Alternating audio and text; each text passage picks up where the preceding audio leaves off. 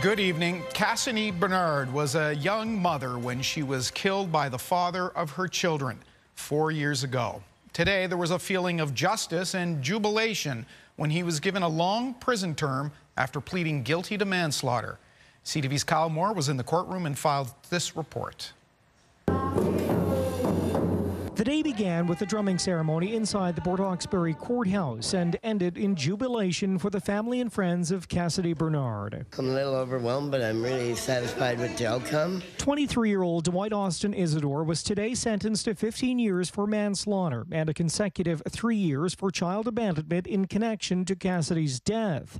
Minus time served, the father of Cassidy Bernard's children will spend a little more than 14 years in prison. I'm really happy my daughter has justice and the little girls have justice, and now we just got to learn to live on without her. Isidore had initially been charged with second-degree murder, but the Crown accepted a guilty plea to the lesser charge of manslaughter. According to an agreed statement of facts, it was on October 24th, 2018. Cassidy was found dead in her bed under a blanket. She was covered in heavy makeup.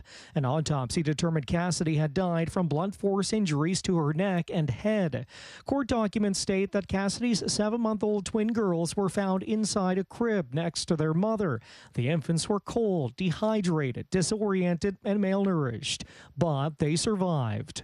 That 3-year consecutive sentence is one of, if not the highest sentence imposed in this country for the offense of child abandonment, which recognizes the significant aggravating factors that were present in this case. 6 victim impact statements were submitted to court here today, several of them read by family, friends, and community members.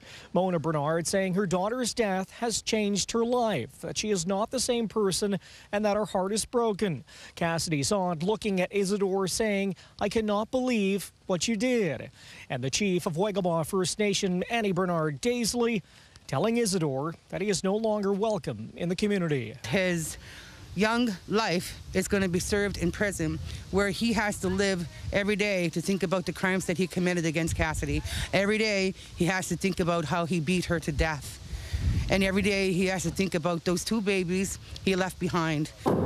Cassidy Bernard was 22 years old at the time of her death, and the family says she will be remembered as someone with a heart of gold. Kyle Moore, CTV News, Port Hawkesbury, Nova Scotia.